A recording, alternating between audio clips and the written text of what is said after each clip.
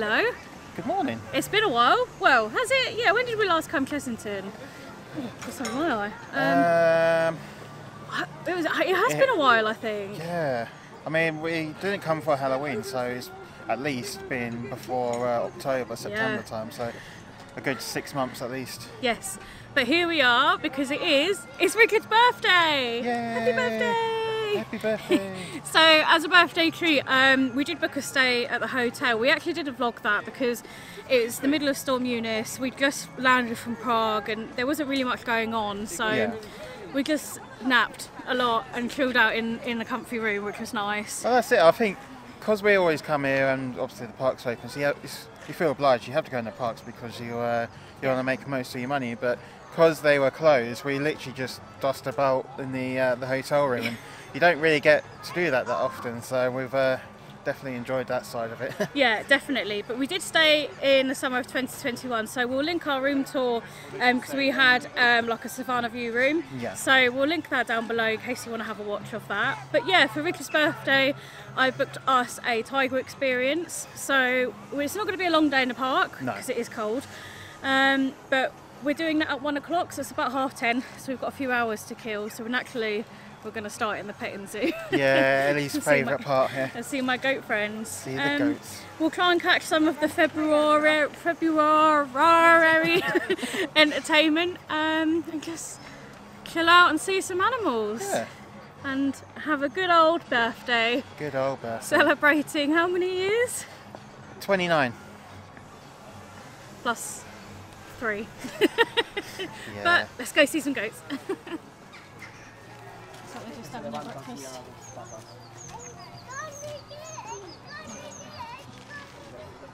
What's that? I like your sheep impression.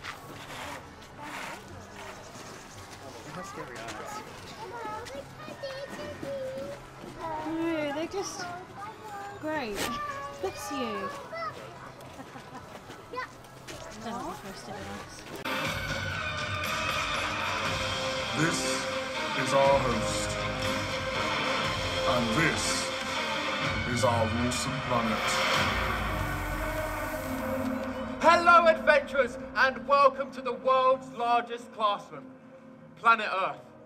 A classroom that is constantly spinning, a classroom we are constantly learning about, be it past, present or future. A classroom that we all call home. My name is Mr. Atlas, and today I'm going to transport us around the globe to discover a few things that make our planet, our home, so unique. Will you all join me on this adventure? Amazing news! But before we go anywhere, I want to know your favourite things about our planet. So shout them out to me, guys. What are they? Baseball, yeah? The beach? Anything else? Oh, so many amazing things there. So many amazing things. But did you know that without some very important elements, those things, those favourite things of yours, would not exist? There are 4 forces at play, and these forces fit so perfectly together, they are able to keep everything in perfect balance and able to run. They are the sun, our weather systems, ocean currents, and volcanoes. And they affect every single one of you here today. Yes? Well, it's just, I don't live near an ocean, and I've never seen a volcano before, so how do they affect me? Oh, what's your name? Lindsay. Well, Lindsay, 4.6 billion years ago, the world looked completely different to how it looks today. How it looked all that time ago has shaped what we see now. In fact, our world is forever changing. Yes, Lindsay? Well, if the world is always changing, then why does it matter to me what it was like billions of years ago? Another brilliant question, Lindsay. Why don't you come on down to the front and let me show you? Yes, but you might be surprised to know that you are standing and you are all sitting on land formed from volcanoes millions of years ago. In fact, 80% of the Earth's surface is made of cooled magma from volcanoes. Nothing could live this close to a volcano though, could they? It's far too hot. Very good logic, Lindsay, but not quite true. You see, while we certainly couldn't live near a volcano like this, you over there is an animal that not only lives near a volcano, but thrives near one. Look over there, a flamingo! 75% of the flamingo population were born on the deadly lake in Tanzania. And you are correct. If me or you were exposed to the volcanic water for a length of time, it would be very dangerous. So it must mean it's a really good place for her to avoid predators. Definitely. A fun fact about flamingos. Their name comes from the Latin word of flame, which is rather suitable. They'd be able to thrive near the land of volcanoes. And they also look like a pink flame too. So there we go, Lindsay. Not only are volcanoes crucially important for the beginning of land and the atmosphere, they also help incredible animals survive. The sun. It's huge! The sun is 109 times wider than our Earth. It is that big. You can fit 1.3 million Earths inside. Whoa! Now that really is huge! So, we know that the sun is big and very hot, and we see it all the time. But what actually is it? The sun is a hot, glowing ball of hydrogen and helium and helps provide us with light and energy. Oh, so the sun gives us power! That's it. It fuels all the plants and animals on the Earth. Without the sun, nothing could live. Oh, so it's a really important force. Different animals use the sun in different ways to survive. Look, here we have the perfect example, slithering out from that rock over there. The snake. Snakes are cold-blooded animals. They use the sun to keep their body temperature in the right range so they are able to move and keep their bodily functions working properly. Oh, the sun acts like their own little batteries. Just like how you and I might need to put batteries in things at home to make them work. Good idea, Lindsay. I say we take a dive into our next force. Oh, yes, much better, even if it is a little wet. Sorry about that, but ocean currents are another major force, as all life depends on the continuous movement of water. But what do ocean currents do for us? Well, they're vital in controlling the climate so we're not too hot or too cold, but they are crucially important for sea life, such as that fish over there, as ocean currents carry dissolved nutrients across our globe. Wow, that's a lot of animals that rely on the ocean currents then. An awful lot. They say there's more fish than birds, mammals, reptiles and amphibians put together. And it's not just fish that live in our oceans. They say there's millions of species still yet to be discovered in our seas. Shall we head on to our final force then? Yes, please. Now this force is so important, it's discussed in everyday life. The weather! You got it! So even though we have our ocean currents, it's the weather that is crucially important for the continuous movement of water. And all living organisms need water in order to survive, so even if I don't like the rain, it is important. But I bet you like snow. Oh, well, only if I'm wrapped up really warm. They can bury themselves in the snow to keep themselves insulated. And I bet their white fur keeps them really well camouflaged in the snow too. Yes, they are so well adapted that in the warmer climates, they can change their fur to a brown colour. So really low queue times today. I mean, there isn't much open. Ellie's very sad because the Gruffalo isn't open. For some reason I thought I read it was, but yeah, it's pretty much, there's no coasters open. I'd say the only thrilling ride, if you could, is Toon Blaster, but it's not open until later. I mean, to be honest, I don't think we're going to do any rides today. We're just going to walk around and then do the Tiger experience. Yeah. But it's still fun. I mean, I enjoyed watching the show. I really like the show. There were some facts there that I didn't even realise. Like the flamingos. Yeah, living close to like volcanic areas and that. I know, and I just thought the costumes were really good. And yeah. Merlin sort of overall, over the last year, just really upping the ante with their shows. No, I agree. It was good. No, I really enjoyed it.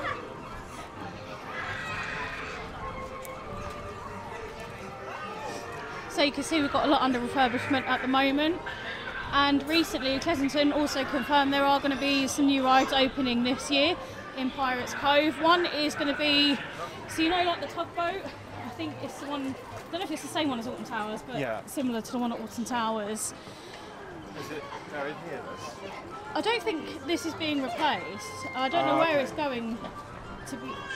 I'm not 100% sure, actually. I mean, whatever's happening here is very in-depth.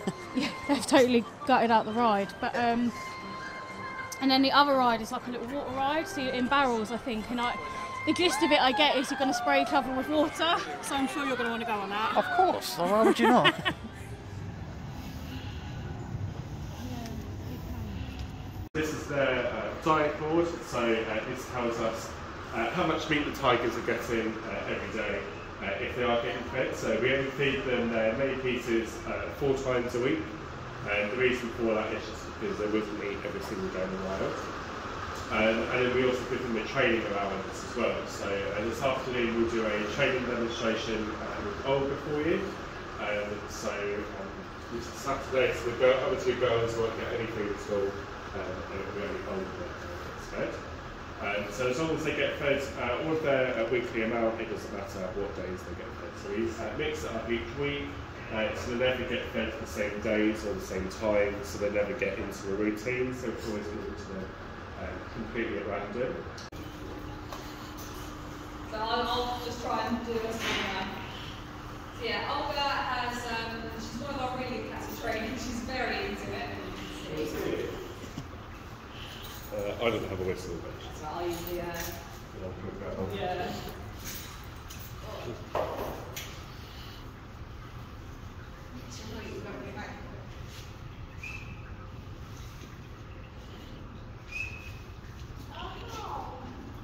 Good girl.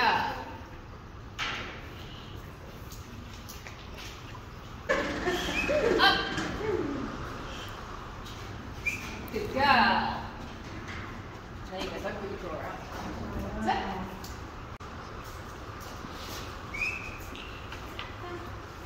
Good girl, Purple. Good girl. Purple. Good girl.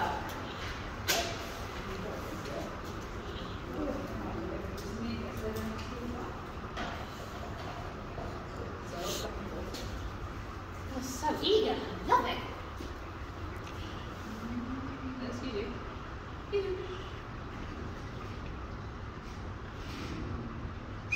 girl. Good girl. Good girl. How old is she? She is 13, so we have 4 in total. So Sarah, our male, is 14, so he's the oldest. 2 of the girls are 13 and one's 11. So they are getting on a bit. They can live between 15 and 20, so they're reaching the late parts of their life. So 13 is quite a good age. But they're all siblings, so yeah, so we're not in a breeding situation with them just because they are all closely related. We can't have cubs. Is this the closest you get to them? Yeah, we never go in there with them. They would kill us. So yeah. He is quite small for a male. Really? He roughly weighs about 180. We don't know for definite. But they can weigh up to 250 kilos, so they could get a lot bigger. It's just down to genetics. You get some smaller tigers and some bigger tigers. But there's roughly about 4,000 tigers left in the wild overall, but there's only about 500 Amur tigers. So they come from Russia. They used to be called the Siberian tiger, but they're completely wiped out in Siberia now, so they're only found along the Amur Valley in Russia, which is the same place you find your Amur leopards as well. So, all you've got to do is just put the meat onto the mesh, and then he'll just take the meat and just try and keep the stick this side of the fence. Okay. So snatch it. I'll just try and get him up. So, come on. Can you get out? You go. Okay. I'll go first and then you do this. So, good boy.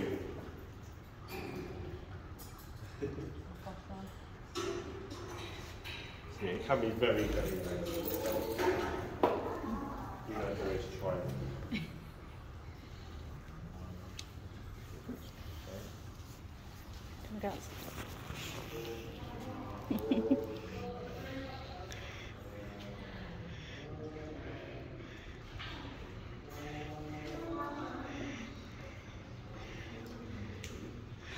What's the this is horse. The meat come off the rib. Yeah. We feed out horse meat because it's not used for human consumption. So it's like pet horses and race horses. So it's not farmed like in any way. Yeah.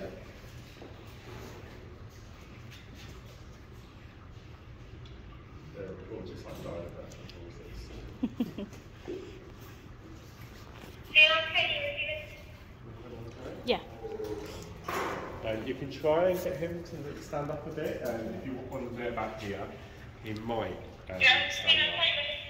Or he might just. So, good boy.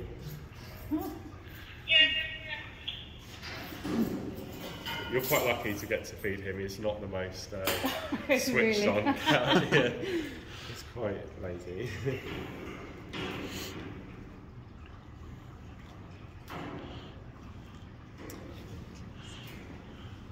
Sarah, come on. Sarah. Sarah, come on.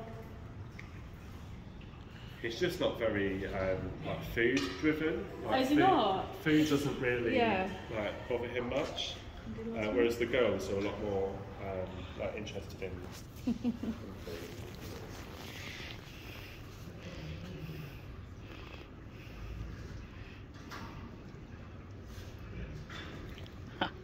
That's awesome. So we're in the car because it's raining. What a surprise. Yeah, it's been very cold and very wet today. It's just been a lot. In the end, we just ended up waiting in the VIP area because of seating. We waited there for about over an hour just because there was not much open. We didn't really want to do huge amounts, so we thought get out of the rain, get out of the cold. It was still cold in there, but we weren't getting wet at the same time. If I'm not mistaken, like I don't actually on reflection think there's many indoor places to go in Chessington unless you're eating.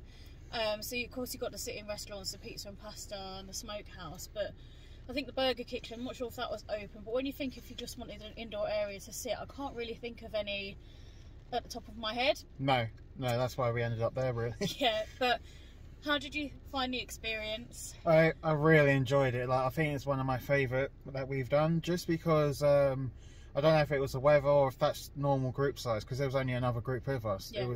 It seemed a lot more intimate, so you got a closer look at the animals, and because I love tigers anyway, it was just made it even better. It was awesome. The keepers were really knowledgeable, and you just want to go in and boot their noses, and obviously you can't because they will kill you. And now you probably, I think Richard caught it when filming, but someone had asked, like, do you go in with them? And he was like, no, they'll kill us. And they're just awesome animals. And I paid, I know it's your birthday present, but I did tell you how much I paid anyway, and I paid £96 because we're pass holders, so I think you get that 20% off. It was absolutely worth the money. Yeah, definitely it was. What they said afterwards, because obviously we was with another group, they said we was allowed to come back and feed the animals. Yeah. Which obviously we weren't expecting it. We sort of, I mean, doing the first part of the experience just was enough for us, but obviously it was sort of like a bonus that we were able to get a close look, be able to feed them as well, which was simply amazing. Yeah, it was really cool, and I guess just like a full disclosure there, it's not because we were special or anything. Sorry, I've got a frog in my throat. Yeah, it's not because we were special or anything, it just wasn't suitable for the first group to feed him, I think. Yeah. But they held us back and said we can go in and do the last few bits of meat, and it was a great experience. But yeah, I just want to commend the staff really at Chessington for coming in this weather. Even yesterday the park was closed but the hotel was opened, and I know some people are thinking we're part of the problem by still going, but like we said, we just got back from Stansted and we was a couple of hours from home and an hour a bit from here, so in reality we would have had to driven in the storm anyway. Yeah.